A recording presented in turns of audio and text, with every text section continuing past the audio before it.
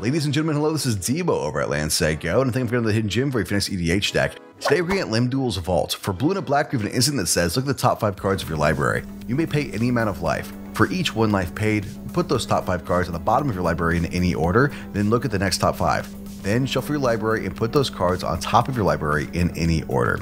It's a bit convoluted, but basically, pseudo scry 5, don't like it, pay a life, look at another 5, and then repeat. The fact that this card is instant speed is what puts it over the top. Play it at the end of your opponent's turn to dig deep and find your missing combo piece or your perfect answer to the current board state.